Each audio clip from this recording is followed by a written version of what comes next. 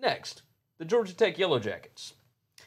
7-6 last year, 5-3 in the conference. I don't think any of that necessarily matters. Returning starters, they got 4 on offense, 3 on defense.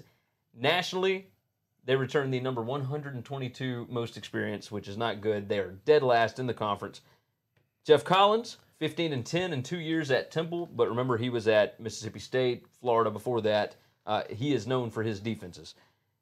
He has a legit year zero. Like, there are no expectations this year. They're having to restructure from the triple option that Paul Johnson built, which is, it's almost impossible to discuss what the offense is going to be like in year one. That's right. The offensive line has to change blocking schemes. Running backs are moving to wide receiver. Quarterbacks are actually going to throw the ball now.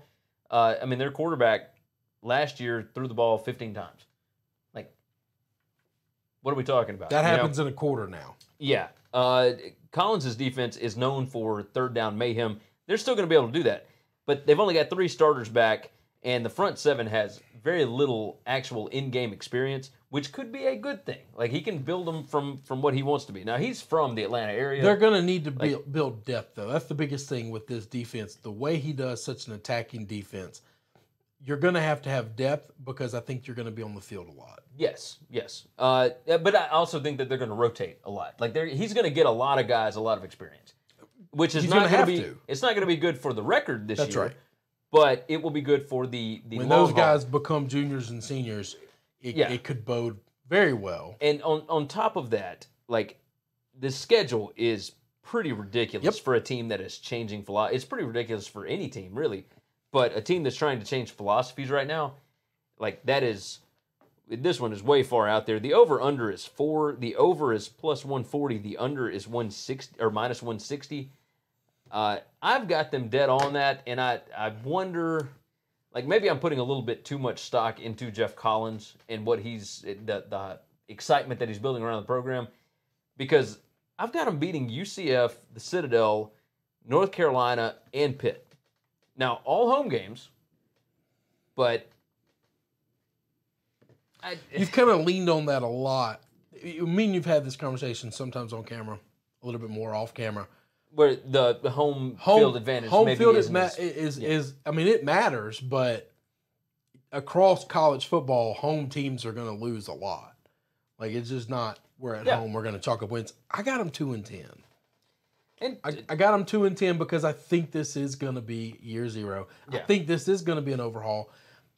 The fact that he's a defensive guy, I think, could get him to 3-9, because if they've got enough guys on the field and they can continue to run the ball, because you're right, being a triple option team means they should still have athletic offensive linemen.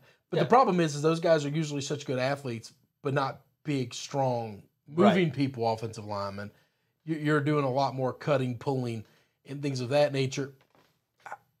Will they be able to overpower even some of these other front sevens from schools like Pitt or Wake Forest? I'm not talking about can they move Clemson. We know the answer to that is no. It's can they move Pitt? Can they move North Carolina? Can they move North Carolina? Can they move these other schools? I think that's going to be hard. Yeah. I think it's going to be really hard. I think non-conference going to Temple is going to be tough.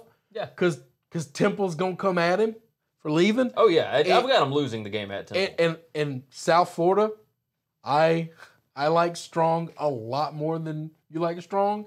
I think that's going to be a hard game. I don't know that South Florida's just going to mosey on in and take an L. No, I agree. And so it just, there's not a lot of places where you can say, I think they're going to win this game. 4-8 might be a little generous. And 2-10 might be rough. I mean, you know. We'll see, right? That's right. This is the complete, I would not touch this regular season win total for anything, because 4, you could see them getting to 4.